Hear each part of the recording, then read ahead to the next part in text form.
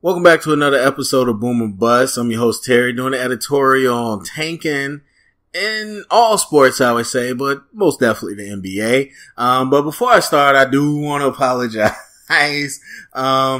Did a video for my thoughts on the Bulls drafting Chandler Hutchison last night, and I accidentally called the man Adam Hutchison, like the whole thing. It was so embarrassing. It was funny because after I recorded it, you know, I'm putting the pictures and the video together, and I couldn't find him. I'm like, where's Adam Hutchison at? And finally realized it was Chandler Hutchison. And I think it was just one of them things, you know, when you hear someone say something or you see a word and then you're typing and you automatically put it, like something like that. Cause I was looking, I think it was someone I was looking at it said Adam, and that was kind of the first thing in my mind. So I apologize about that. That was unprofessional, and funny. But also on top of that, I just want to clear up. I didn't say he was a bad player or a bad pick. All I was saying is that he has added pressure because of what the Bulls did with him. That's all I was saying. So some people are telling me I disagree. He's not a bad pick, or I didn't say he was a bad pick. I didn't say anything about him as a player. All I said was he has added pressure. But anyway, this has been a long time coming, and honestly, this might not be the last video that I do or episode that I do for this, because I hate tanking. Tanking is so terrible. Like it angers me to no limit, and I've always wanted to talk about it. I know I do a lot more. I was, caught up in the draft stuff for a long time, doing the Bears stuff. So now that I got time to do editorials, I'm so ready to talk about tanking. It's detrimental to the league, but I won't say it's the most detrimental is super teams. I already did my thoughts on that, but I would say tanking is next to the worst thing in the league, for NBA, I should say, because tanking just kills competition. It's the same thing at the core of super teams. It's all about killing competition. And when we were talking about professional sports, there's a whole nother level of complexity with the business part of it, and how you have a consumer business relationship. And there is no business model out there that tells you it's okay to deliberately make your product worse while still charging someone money. And it's not like deliberate or sneaking and not telling someone. It's like bold-faced, hey, fans, we're going to tank now, and you're going to still pay the same prices and come watch these games, if you come watch the games. And that's not okay. And it is not just about the ticket prices, but it's about your team sport. Like, a lot of the stuff you pay for, especially if you live in the city, that goes to the team. A lot of what the team does generates business. It could be generating business for you, and there's just a symbiotic relationship. And to tell your fans, we're going to give you a worse product, is not okay on that level. But then you're talking about the sports level, the competition is terrible, and then it's one feeds the other. And people say chicken or the egg. It's not chicken or the egg. Super teams came first, then tanking came. So, but they are in a vicious circle where people sit here and say, oh man, these super teams suck. There's no competition. We already know who's going to win. No one else has a chance. True. But then there's also, because teams are tanking, there's a whole section of the league that never is even going to compete. So it's like both are hurting. And I don't understand. For me, I never understand why people are so on board with tanking. That's the most frustrating thing.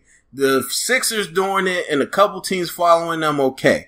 But then when you get analysts, when you get talking heads, when you get fans all asking for a tank, that's crazy to me. Because if the players lack competition, that's one thing. But as we as fans don't want competition, we don't want to see people win, that's a problem to me. That's a problem in sports. And so I hate to see it in the NBA so prevalent, because you're essentially just saying, okay, well, if we're not a championship competing, then what's the point in playing? Like, that's the dumbest thing I've ever heard. Like, that is so opposite of anything sports. And maybe it's because I coach and there's a furious love of competition for me. And maybe that I can't wrap my head around it. But I know there's a lot of other people that feel that way. It's just that it makes no sense that you can sit here and say, I'm okay with not competing. And people say like, okay, like the narrative I hate the most with Chicago is that, man, the Bulls just are stuck in the middle. It's the worst place. It's basketball hell. Not good enough for a lottery pick. Not good enough to advance in the playoffs. Like, getting to the playoffs should be a good thing. It shouldn't be bad. The fact my team gets to keep playing. The fact I get to root every game in this series, live and die. And they're like, well, if you're not going to advance, what's the point? How do you know? In a regular competitive league, how would you know if you're going to advance? Like football, parity is there. Even though certain teams make it to the Super Bowl a lot, but we know with the wild card, with any round, any team could win. It could be crazy like the Vikings upsetting the Saints. You never know. It could be anything. The Vikings, who were the Super Bowl favorites, get destroyed by the Eagles. Like, in a league with parity, how do you know? You don't. You just want a chance to get there and find out and root for your team along the way. And that's what's missing in basketball, where, and I would say to an extent baseball, but we'll get to other leagues, but it's missing in basketball bad. Where it's like, we know we're not going. We're not the Warriors. We don't have LeBron. We're not going. So there's no point in trying. And that's sad. That is sad. Now, are the players in the playoffs acting that way? Of course not. For the most part, I would say, from what I've seen people compete. You saw the Pacers take the Cavs to 7, the Boston take the Cavs to 7. You saw Houston take the Warriors to 7. You saw the Pelicans, upset and win the series. So when they get there, they compete, but it's the fans and the talking heads and the GMs. The GMs getting mad because you got the AC. Like, it's so dumb. There was a time when you wanted the chance to compete. You wanted the chance to find out, hey, maybe we lose, but we want that chance to try and win.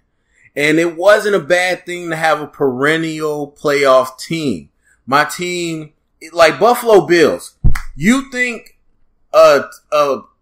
any fan, if you told them, hey, you can go to 4 straight Super Bowls, would you take that with no guarantee of winning? Of course they would. I probably feel like if you ask any Bills fans, I don't know because I'm not a Bills fan, but if you ask them right now, do you regret going to 4 Super Bowls? No, because at the time when you get there, you got the chance to win. So all this hindsight of, what was the point of them going to the playoffs? They didn't even win. Like, that's stupid. That's like saying, what was the point of the Bills going to 4 Super Bowls? They weren't going to win. That's dumb. In the moment, you don't know, so you have to compete.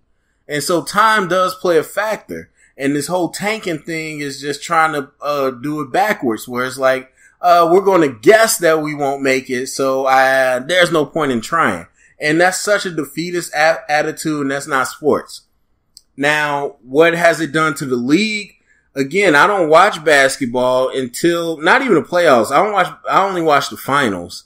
And now I might try to watch this next year, but it's been like that for like 5 years since, super teams took over, because it's like, it's not competitive. And so I don't care.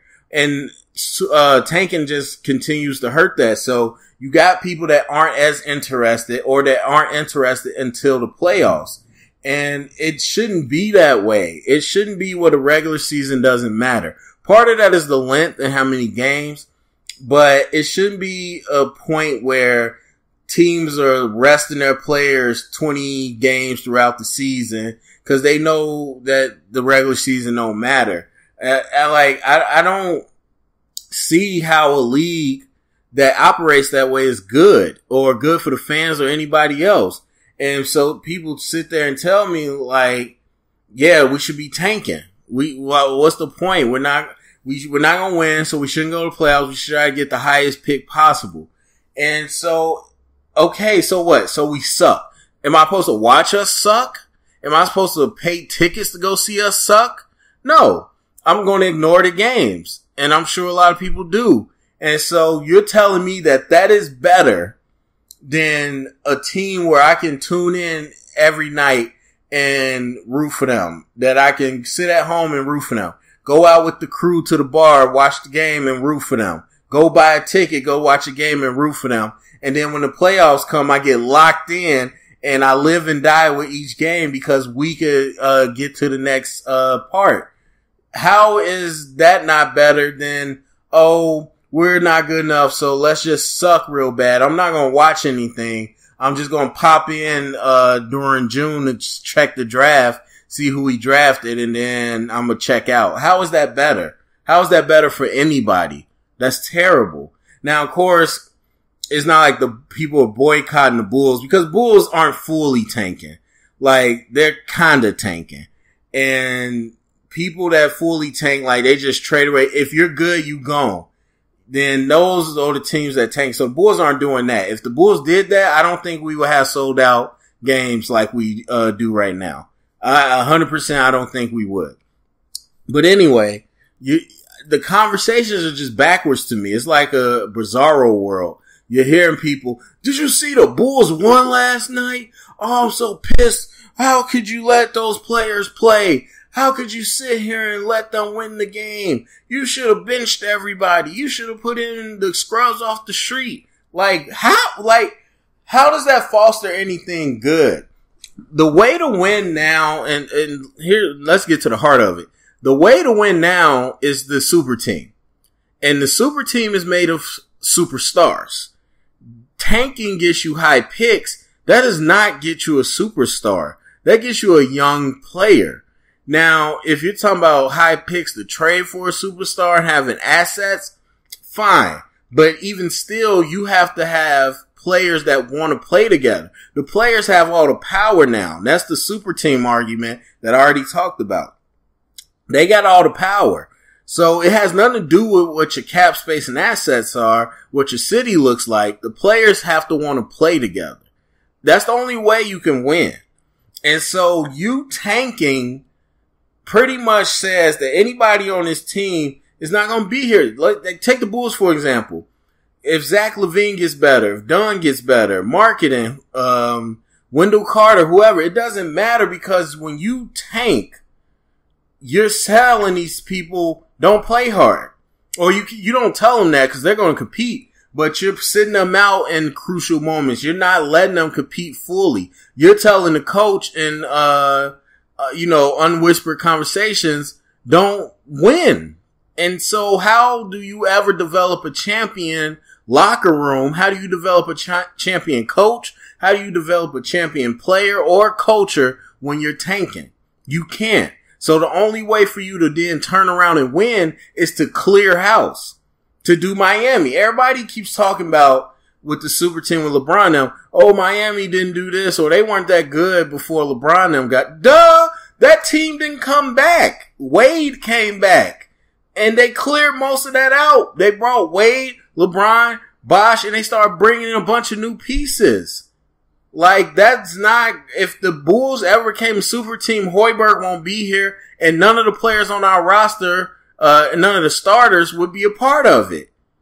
The super team is not a plug of, this not what it used to be. It's not getting a star and okay, we can compete. No, it's clearing that whole deck out and bringing in a group of stars that want to play together. So the whole tanking thing, it develops bad habits and you're biding time. You're wasting time, really, because these people aren't going to be a part of the plans if you were going to be a super team.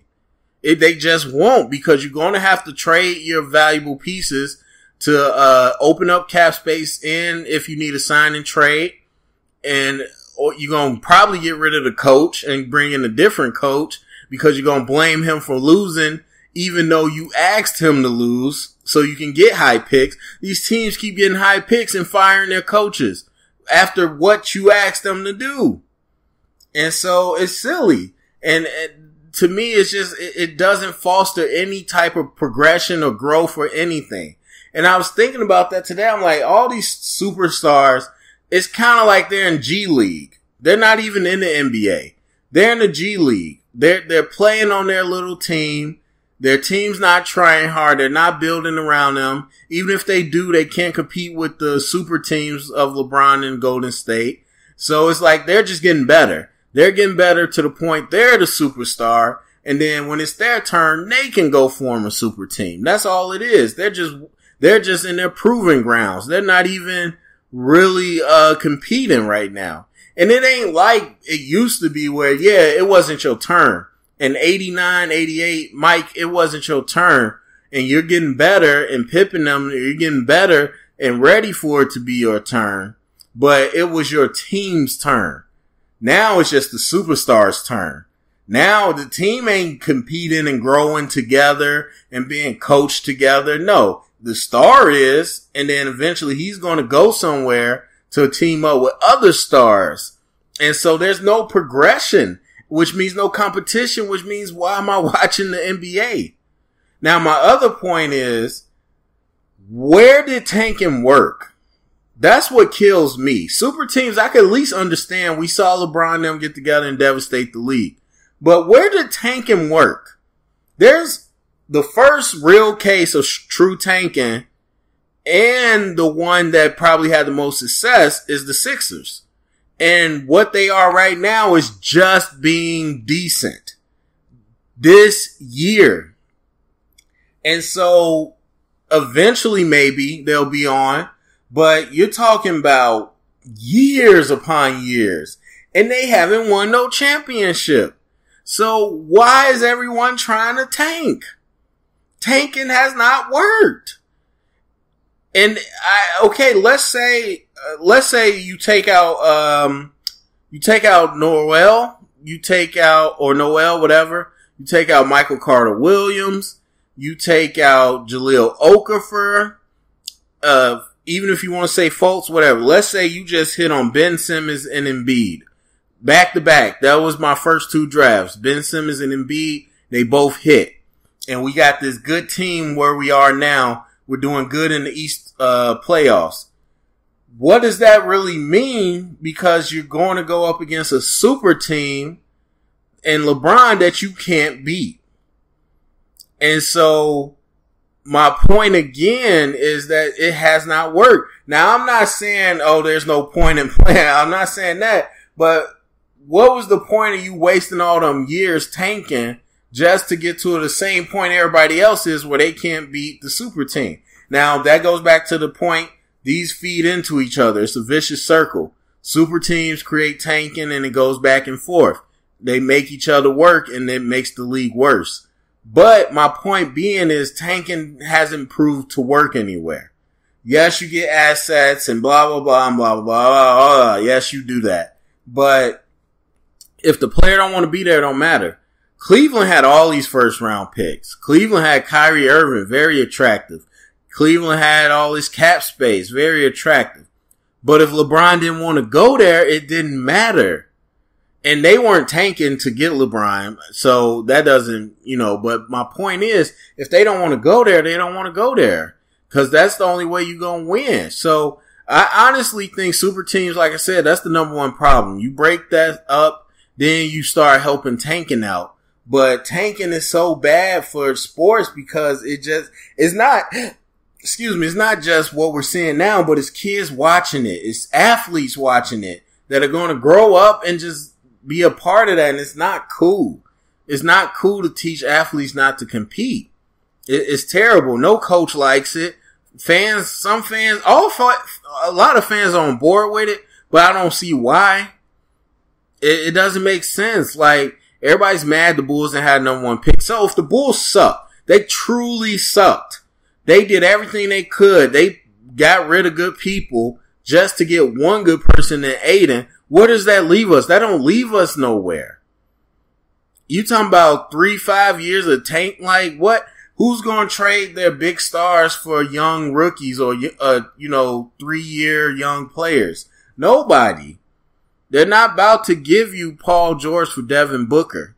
They're not about to give you Kevin Durant for Devin Booker. Like, they're not giving you A-Day for for Ben Simmons. It's not happening. And so you're talking about years of trying to get these players together, then trying to get them healthy, trying to get them to build chemistry, and then trying to compete. It's a long process, and I'm not down for it. Now, other sports, it's still around. It's not as prevalent, but it's around. Now, with football, again, it's hard to do it because people is physical, people get hurt, but the Browns sure tried it. They definitely tried. And then not so much tanking, but let's strip our current assets to get young assets and really youth the team up. Now, we'll see what they do this year, but so far it hasn't looked good at all. So far football has shown you it does not look good at all. But football is different because you can change your fortunes with a good draft. And I've said this before, the NBA doesn't have that luxury, and that's a bigger problem that they should be looking at. Why is it that we can't find quality talent consistently throughout the draft? That's a question they need to ask themselves. And then in baseball, you got, the Cubs even did it. And so these prospects, but again, those prospects don't come in and play. Those prospects go to the minor league. And, you know, this is NBA, they don't do that. Those people come in and you're hitching your wagon to them. And so it's a different type, but at least in baseball, tanking has worked. Like you saw it, work for the Cubs, and you saw other teams it worked for. So, and people are doing that. But overall, the message is wrong. It's anti-competitive, and it doesn't help the sport. It doesn't help, the league. For the NBA, it's sad to sit here and see just 10 teams on average that aren't even trying and are really trying to be terrible while people still raise ticket prices and expect you to pay to watch these games and stuff. It's terrible. And I know Silver doesn't like it. A lot of people try to say, oh, this is the way it is. Silver doesn't like it. Adam Silver has said he don't like super teams. He don't like the tanking thing. And he's trying to fight. He might not be like raging in the media, but he's behind closed doors, he's trying to fight it. And there's a reason. If the commissioner's trying to fight it, obviously it's not good for the league. So anyway, that's how I feel about tanking. For people that are fans of, I just want you to point to me where it works. Point to me where it works. Where are you going to end up with tanking? Cause I haven't seen it work yet. But anyway, go to the comment section. Let me know what you thought. Thumbs up, subscribe, share it around. Get the convo started, and thank you for listening.